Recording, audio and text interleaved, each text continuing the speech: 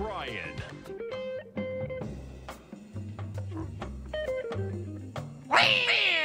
Welcome, folks. This is Tom O'Brien of TFNN. We go 5 days a week. We go 7 hours a day. We go 24 hours a day on the internet at TFNN.com. Always remember, folks, whatever you think about, you bring about. Whatever you focus on grows. Hope everyone's having a great day, safe day. It's a TGIF, folks. Let's make it a great one. To master love, you have to practice love. The art of relationship is a whole mastery, and the only way to reach mastery is with practice. To master a relationship is therefore about action. It's not about attaining knowledge. Market-wise, let's take a look at it out here. We have the Dow Industrials down 20, NASDAQ off 2, S&P's off 2, gold contract down $28.40, trading at $19.90 an ounce. We have silver down 29 cents, $25.30 an ounce. Light sweet crude up 37 cents, $77.74 a barrel. Notes and bonds. 10-year note down 5 ticks, trading 114.15. The 30-year off 13 at 129.29. And King Dollar down 9 ticks, trading 101.831. The euro is at 109. The yen is at 124, and the British pound is at The British pound is at 120. The yen's at 134. The British pound is at 124 to 1 U.S. dollar. Our phone number is 877-927-6648. Give us a call, folks. Want to know what's going on in your world. In the world of the S&Ps, let's take a look at them. What do you have? Well, bottom line is that we have a high-volume intraday low, folks, that I expect we're going to go after coming into this close. So you take a look at this. We've had a really cool trading range out here today. It means 20 points up and down, left and right. But what's hanging out here in spades, okay, you can see that bar. That bar is a high-volume low at 41.35.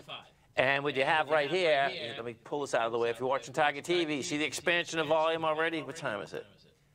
So it's 9 minutes into this bar, but you can see the expansion of volume already. The expansion there on this bar, 29,000 contracts versus making a high out here at 17,000, okay? So we take the top of that bar. Let me see the top of that bar. Okay, so this is cool. Oh, this is interesting. Let me do this. This is, it's going to get tricky. So see the top of this bar is 41.49. And we just got down to 41.47, and it did reject it. We'll see where this shakes out. My take is that we're going to go down to the bottom of the bar, but you know, you hear me talk about this plenty of times. But when you're looking at the bars, you always have to be cognizant of the top of the bars too. There's no doubt about it. You know, we'll see where this ends up going. My take is we're going to go to the bottom of this because of the fact of the matter is that's the range that we've been in all day here. You know, when it popped topside, you can see what ended up happening. Your volume died in the vine.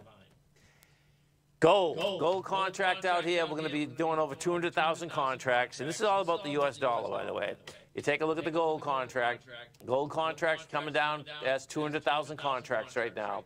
And if we just bring this back a little, and,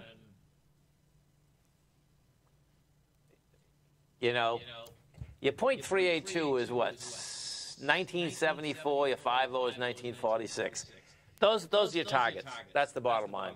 And it's all about here. I mean, the dollar is running the whole game out here, which is pretty cool. Because it makes, when you have correlations, folks, it's much easier when you have correlation. Now, it looks like the dollar hasn't done anything. And what's intriguing about this, that it hasn't moved that much. But what you want to take into consideration, if you only get this small movement like this, and the S&P can go up and down 20 points, guess what? If we get the movement that I think we're going to get, you're going to have lower markets. You know, I expect lower markets coming into the close today, but I'm talking about next week, really lower markets. And you can see, we got a huge expansion up here this morning, and that expects when the dollar went from a price point of the 101 all the way up to 102.19. And then if you take a look at that, that's when let me flip this around. That's when the S&P, that's where the S&P has this high volume low. And what's happening right now is that the dollar's getting juice coming into the close, you know, so we'll see where this shakes out. And of course, there is this. That's when the S&P went from the 41.58 down into the 41.35 in 20 minutes. No, 10 minutes. Two 10-minute bars did it. You know. So I expect we're going to be down into those levels. We go inside the NDX 100. We take a look at the strength versus the weakness inside the NDX. Amazon's up 3%. You got what is that? Yeah, CSX, the train company, up 2.9%. Gilead's up 2%. CrowdStrike is up 1%. Taken away from it, Airbnb's down 3%. You get Zoom Communications off 2.8%. Walgreens Boots, no, Warner Brothers is down 2%, and JD.com is off 2%. Inside the Dow Industrials, the strength versus the weakness inside the Dow Industrials. Point-wise out here,